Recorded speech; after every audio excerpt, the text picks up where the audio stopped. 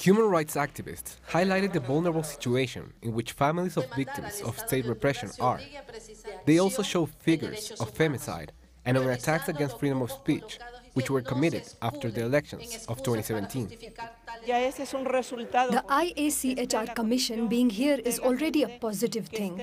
That the people are here, that the victims are here, that people provide evidence and data on the human rights violations, this all is positive. IACHR representatives have listened to the testimonies of victims and shared reactions from their first meetings. Our first meeting with them left us greatly concerned. There are some very specific issues that the country has to take into account, and the main one is justice, to give just reparations to the victims. For the most vulnerable sectors, the visit of this commission will not guarantee the attacks will stop, but at least the government will be exposed.